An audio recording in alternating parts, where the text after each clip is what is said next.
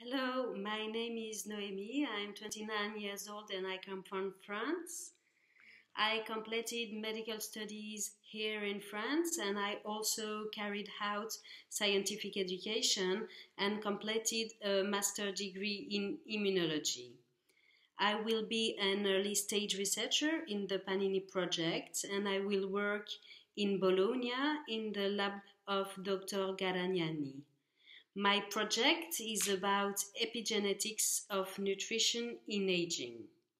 We know that epigenetics is modulated by environmental factors, and the objective of the study is to observe how diet and physical activity can influence DNA methylation and can overcome changes observed during aging.